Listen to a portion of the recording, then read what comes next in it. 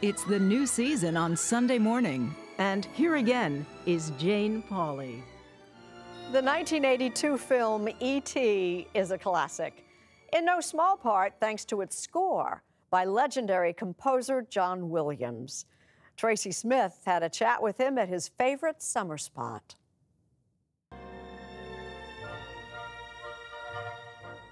In the hills of western Massachusetts, the midsummer breeze carries the scent of honeysuckle and the sound of genius.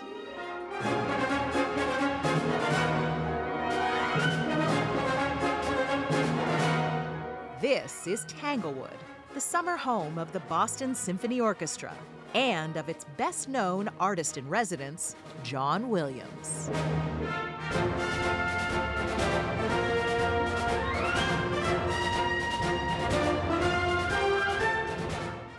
The maestro actually lives in Los Angeles, but he says Tanglewood is where he's done some of his best work. Its effect on me is very spiritual and very exciting, and I've written so much music here, so many films, scores in this place. Here? Right here. I come every summer. Can you drop some names, the scores that you wrote here? Star Wars films, and Indiana Jones, and Schindler's List, Harry Potter, a great percentage of that work done physically here. And what astonishing work it is.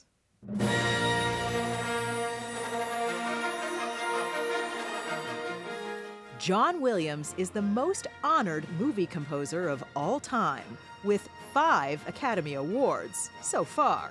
And he has 51 Oscar nominations, more than any other living person. Only Walt Disney has more. I know you're a very modest man, but do you ever allow yourself that moment to step back and say, wow, look what I've done? Tracy, I'll be completely honest with you. It's very hard for me to take complete pleasure in anything that I've made. You can love it, and you can love it all, but you can always see things that could be improved. I wish I had the kind of personality I could say, this is fantastic. But I don't think there's that, in the art of music, I don't think there's any place for that kind of vanity. I don't know who could possibly feel that way, given the shoulders we stand on. But your shoulders are pretty broad and strong at this point. You're part of that foundation I now. couldn't get into the NFL. Maybe not, but what John Williams does takes a different kind of muscle. So I've now been coming here for 39 years, every summer, delightful, happily conducting the orchestra briefly each year. And it's a big part of my life, and a perfect antidote to the Hollywood activities that I do the rest of the year. So it keeps me maybe not young, but hopefully a little fresh. Fresh, indeed. Williams has recently reworked some of his movie music for violin, specifically her violin.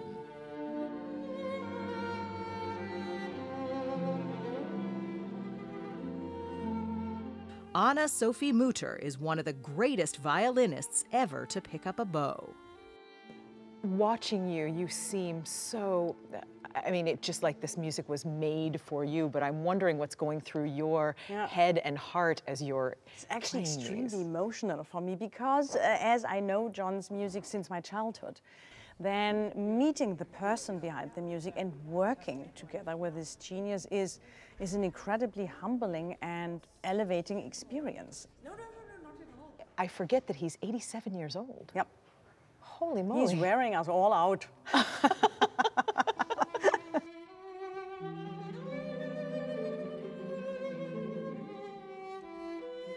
So how'd she get someone like John Williams to write music just for her? The truth is, connections and Christmas cookies. Anne-Sophie first met Williams through her then husband, the great Andre Previn.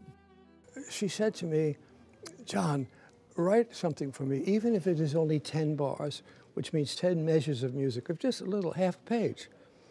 And so I went home, and I didn't think too much about it, and Christmas came, and a big box of Christmas cookies came from Munich from Anne-Sophie.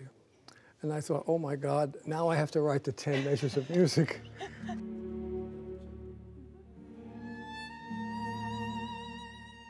He did. And then she asked him to rewrite some of his movie themes for her, But he didn't say yes right away. So your initial reaction was, I don't think I can? I thought, what do I have that could be adaptable for violin and orchestra? But I will tell you what I've said to many people, that Anne-Sophie is many things. She's a great artist and a great woman. One thing she is not is a woman you can say no to. Long story short, they made beautiful music together, enough for an album, Across the Stars. Truth is, you just haven't heard the Harry Potter theme until you've heard it on a Stradivarius.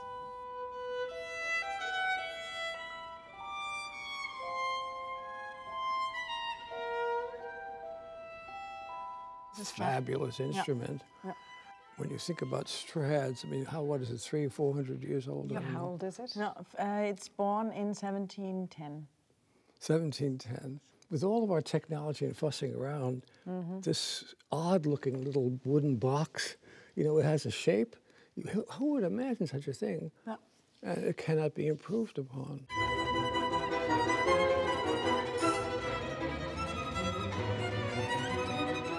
Do you listen to the film scores once they're in the movies, once they're out there? No. No, why not? Because I'm writing music all the time, Tracy, and therefore it's no comfort to listen to it. I don't listen to music very much. Particularly if you go to a dinner party, which I do rarely, and somebody has music on, I'm thinking, well, that's in D major, and oh my God, the F sharp was flat.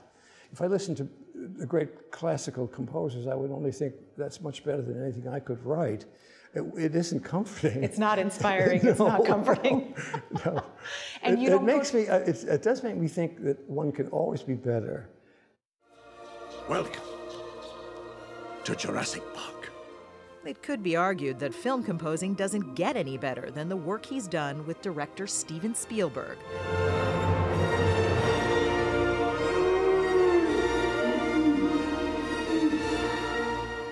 To date, Williams has scored all but 3 of Spielberg's feature films, including 1993's Schindler's List. It's Hebrew from the Talmud. It says, whoever saves one life saves the world entire. When he first showed you Schindler's, what did you say? And I was like, I don't bawl, but I was choked up. And I said, Steven, I just have to leave the room. And I went outside and walked around, collect myself, and back in to start the meeting. And this is just about verbatim. I said, Steven, this is a great film, and you really need a better composer than I am for this film. And he said, I know, but they're all dead. That was, so I went on to become the live composer. Like the movie, the musical score is itself a classic, telling the story as no words ever could.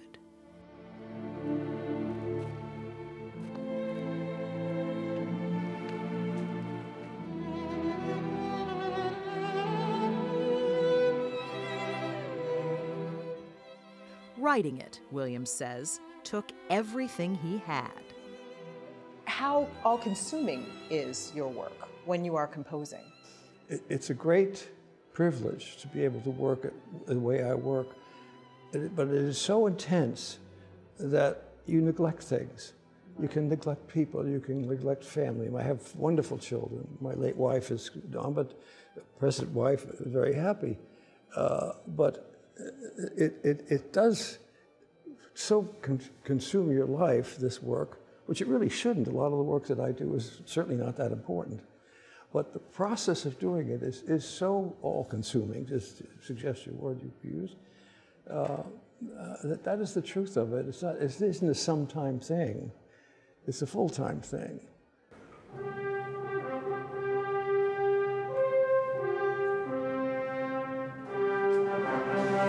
This is so cool. It's just...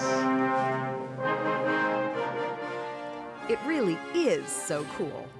Right now, the maestro has a few other projects in the works, and he might not appear on stage as often as he or his fans might want. But somehow, when John Williams is conducting, the music you've heard 1,000 times can suddenly give you goosebumps again.